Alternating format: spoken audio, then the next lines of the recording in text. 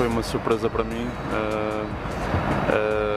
Embora surpresa, sempre trabalhei com este objetivo de chegar à Seleção Nacional e é com grande orgulho que este dia chegou.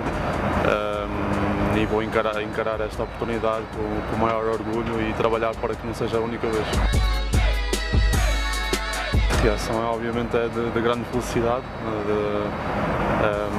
saber que posso representar o país depois de tantos anos de trabalho é um orgulho e um sentimento de grande felicidade e isso é difícil de explicar. E ser chamado à Seleção Nacional acho que nunca é um momento certo, é sempre, qualquer momento é um orgulho, é um prazer e obviamente tenho que agradecer ao Braga, ao clube por tudo que me deu, por ajudar-me a chegar a este nível, jogar ao mais alto nível e proporcionar-me esta oportunidade de apresentar a seleção.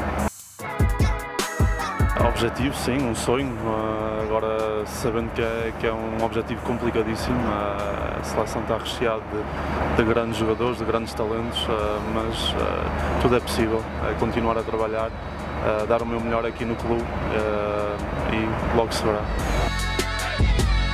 Se a equipa não está bem, se o clube não está bem, nada é possível individualmente, portanto tenho que agradecer aos meus colegas, ao clube, por todo o apoio que me têm dado ao longo destes meses.